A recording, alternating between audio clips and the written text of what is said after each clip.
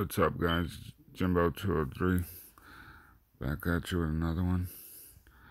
I got a sad story coming out of California. Apparently, Floyd MAYWEATHER'S baby mama, Josie Harris, was found dead at her home.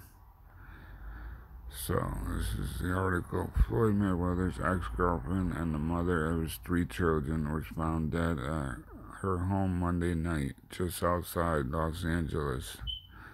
40-year-old Josie Harris was pronounced dead after being discovered in a car outside her home in Valencia, California, according to TMZ reports.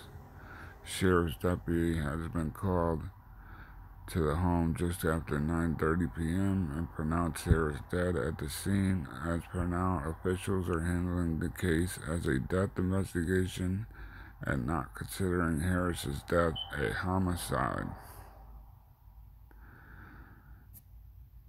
So, Mayweather and Harris have 3 children together, sons Karan and Zion, along with 16-year-old daughter Jaira.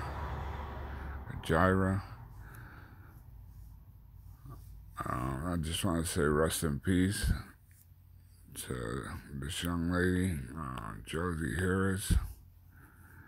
Sad situation.